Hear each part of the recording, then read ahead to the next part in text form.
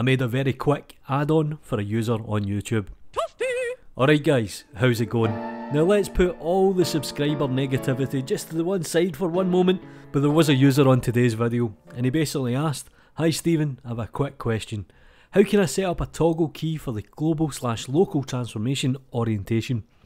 Now, I may be wrong here, but I'm not entirely sure you can set up a toggle key or not what you're looking for. Now what you can do, for example, is you have a quick pie menu and you can also go down here and you can right click and you can assign a shortcut.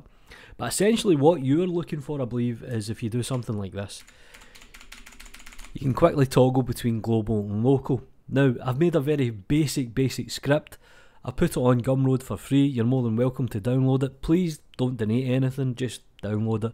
And the reason I say that is I probably won't offer any support, but the shortcut for this is Control, Shift and Y.